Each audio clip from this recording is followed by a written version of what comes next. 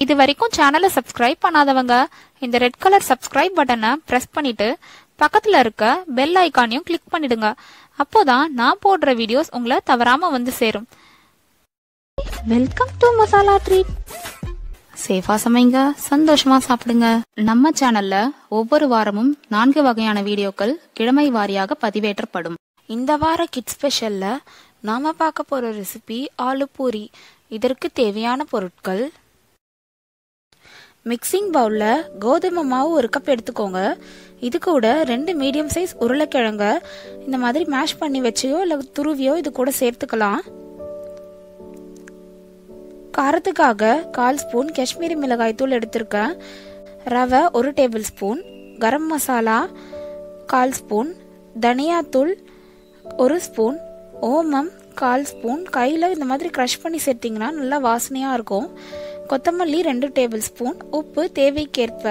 இது எல்லாத்தையும் சேர்த்துட்டு இத நல்லா கலந்து விட்டுக்கோங்க. முதல்ல தண்ணி ஊத்தாம நல்லா கலந்துக்கோங்க.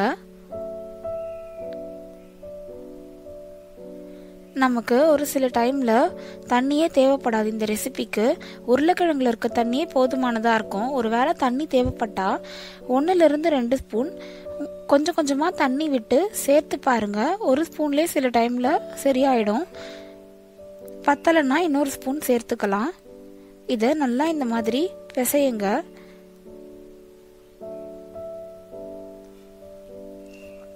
மாவை நல்லா டைட்டா பிசைஞ்சு எடுத்துக்கலாம். தேவைப்பட்டா மட்டும் தண்ணி சேர்த்து பிசைங்க.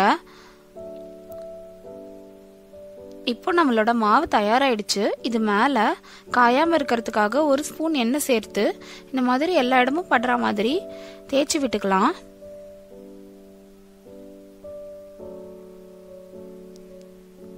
இப்போ இத அப்படியே ஒரு மூடி போட்டு 20 to 30 நிமிஷத்துக்கு இத ஊற வச்சிடலாம்.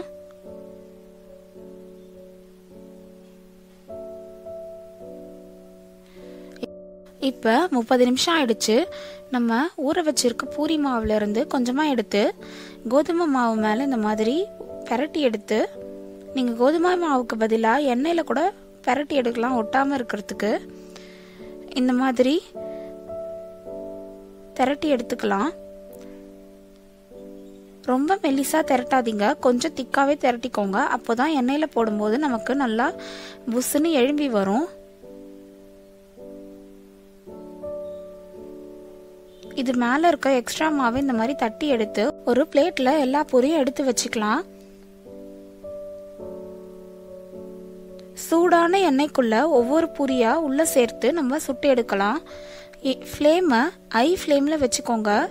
எண்ணெய் ரொம்ப ரொம்ப சூடானதுக்கு அப்புறமா பூரி சேருங்க. அப்பதான் பூரி நல்லா வரும். இந்த மாதிரி கரண்டி வச்சு அமுக்கி அமுக்கி விடுங்க. எல்லா இடத்துலயும் இந்த மாதிரி பிரஸ் பண்ணுங்க. பூரி அப்போதான் நல்லா எழும்பும். உள்ள காத்து போயிட்டு இந்த மாதிரி பூரி எழும்பி வரும். இப்போ இது 2 பக்கமும் கோல்டன் ப்ரௌன் ஆனதும் எண்ணெயில இருந்து வெளியில எடுத்துடலாம். இதே மாதிரியே எல்லா பூரியையும் நம்ம செஞ்சு எடுத்துக்கலாம். அவ்வளோதான். ரொம்ப ரொம்ப சுவையான டேஸ்டான இந்த ஆலு பூரியை நீங்களும் உங்க வீட்டுல செஞ்சு பார்த்துட்டு உங்க ஃபீட்பேக்ஸை கமெண்ட் செக்ஷன்ல போடுங்க.